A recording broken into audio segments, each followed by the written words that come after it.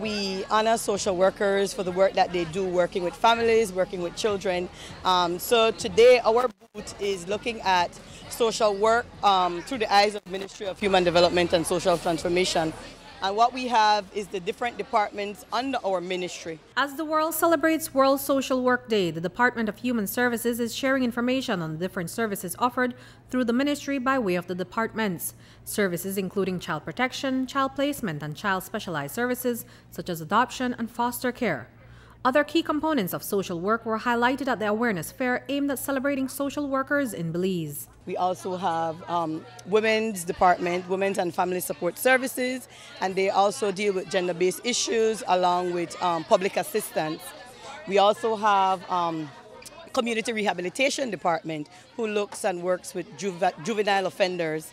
And then we also have under the ministry, under the Department of Human Services, we have community parenting, where we have rovers who go out to do early childhood development with families, and also do outreach in terms of school and parenting for communities and schools. Brannon says that at the core of the work of the Human Services Department are social workers. The work that they do is critical to the welfare of individuals, families, groups, and communities. Social workers is the connection between all the different entities, organizations, and the community at large.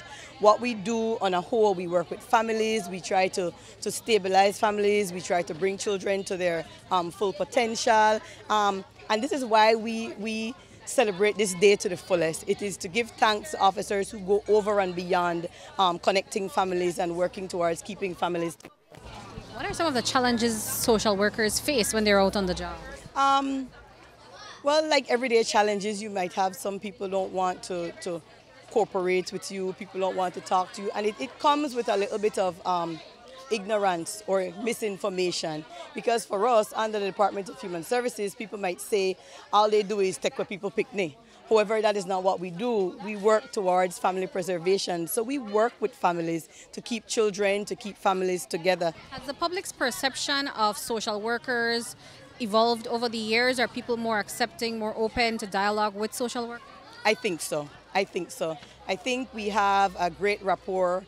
We have done some awareness in terms of allowing people the information of what we do, and people are much more receptive. People are not scared to come in and say, I need help. People are not scared to say, I need help with my child, or I need whatever it is. So people are very much receptive now of what we do. Would you say there's a demand? This type of service is very much needed here in Belize? Definitely, definitely. It is a service that holds our country together from all angles, so it is definitely a demand. In what areas would you say, or what part of the countries would you say those demands are high? Countrywide, and the demands varies. For some areas you might have more public assistance people might need. For some other areas you might have a lot of juvenile offenders that we need to rehabilitate and work with them.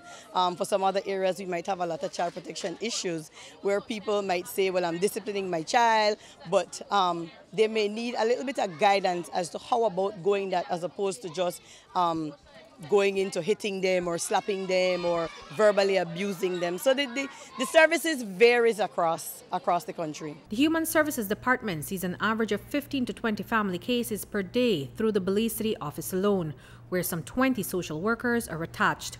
Reporting for News 5, I'm Andrea Polanco.